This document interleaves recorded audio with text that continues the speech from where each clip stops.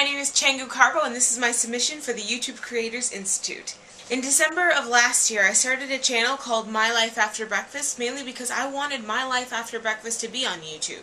I mean, My Life Before Breakfast could be on YouTube too, but I might be a little bit cranky.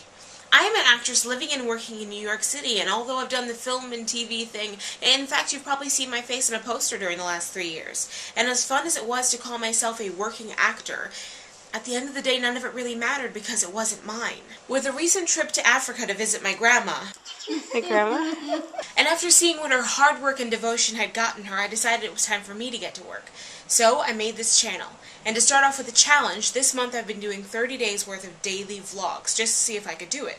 And this video makes day 24, so I guess I'm doing pretty good. Because of that, my channel is a mix of vlogs and sketches. Basically whatever idea I could come up with that I could shoot, edit, and post in a day, I did.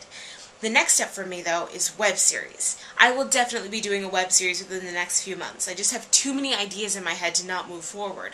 But with a crew of one and a cast of one, it might end up looking something like this. Good news, we found your biological mother. Oh wow, are you sure? Yes, she looks exactly like you.